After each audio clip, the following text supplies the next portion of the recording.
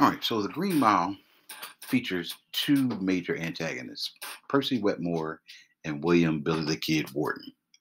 And the question could be asked, which one of them actually poses more danger to those around them? Who is the more dangerous character in the story?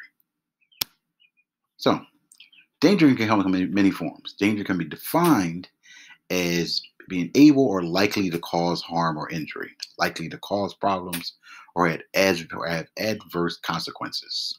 So, two quotes from the book so far that we've experienced involving these two characters. First, you could see that in his eyes clear as day, and it made him even more dangerous. A guy like Percy doesn't even know himself what he means to do from minute to minute and second to second. That was spoken by Paul Edgecombe in part 2, chapter 7. And then we have, he's what you like to call a problem child, crazy, wild, and proud of it. You will have to slap his nose a time or two, I guarantee you that. But be careful when you do it. This man just doesn't care. It was written by Curtis Anderson about William Wharton in a note to Paul Edgecombe in part 1, chapter 6. So when you think about which one of the characters is more dangerous, clearly they both pose a danger to the people around them, to the peace and tranquility on the Green Mile. But we think about danger. What makes a person dangerous? What is it about someone that will make somebody consider them dangerous? So take some time, take a few moments, and in the white space at the top there, put in anything about someone that you think that will make them dangerous, and kind of try to think outside the box, not just so much as somebody that can cause physical harm to somebody, but think about how can somebody be dangerous to someone else mentally? And maybe it's not so much dangerous in a quote unquote bad way. Like think about things like in sports or in a political arena or even in music or what have you. How can somebody be dangerous? How can somebody be dangerous to other people around you? Think about sports. There's some people that who would consider dangerous, but not necessarily bad for them to be dangerous. LeBron James could be considered to be dangerous. What makes him dangerous to other people around him?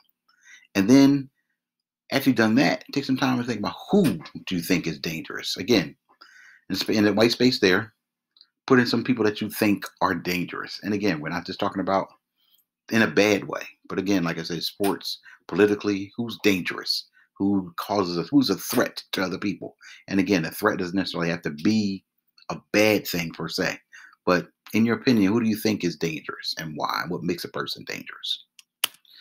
But then getting back to our two characters, what you're going to have to do at the end of this week is you're going to have to write an essay where you argue which one of the two between Percy Wetmore and William Wharton are the most dangerous in the story. Peace and order on the Green Mile, as we've learned so far, are obtained through a delicate balance of compassion and respect. Paul Edgecombe runs death row a bit differently than you might expect. He goes about the business of treating the prisoners with respect, hoping that they will do the same. He generally takes a more compassionate tact and way with the prisoners than trying to be a real hard-nosed guy, beating them over the head, that type of thing. He tries to talk to them, tries to deal with them emotionally and mentally rather than physically. But Wild Bill and Percy, they go out of their way to disrupt that peace and order on the mile. So, based on the evidence from the story, again, which one of them do you think is the most dangerous? Clearly, they are both dangerous in their own way. And by the time we get to the end of book 3, you'll have a pretty clear picture of how dangerous the both of them can be. And then you have to write an essay, about 4 paragraphs, that argue which one you feel is the most dangerous and why. So as you listen to the story this week, as you listen to book 3 this week, you should be taking notes, keeping track of the different things that William and Percy say, the different things that they do, the different means in which the people around them react to them, how their actions cause reactions in other people, and to make a determination which one do you think is more dangerous. And once you've done that, you need to make sure you have enough evidence to say why you feel the person is the most dangerous. And also don't forget that you need to come up with a counterclaim. Whichever one you pick, you need to be able to argue why the other person is not. What would be the strongest argument that someone would have for the other person? You need to be able to shoot that down again as well. So you need to make sure you have a strong claim of why the person that you choose is dangerous. And again, make sure that you have a good argument against the counterclaim for the other person. So again, which one is more dangerous? Percy Wetmore or William Billy the Kid Wharton?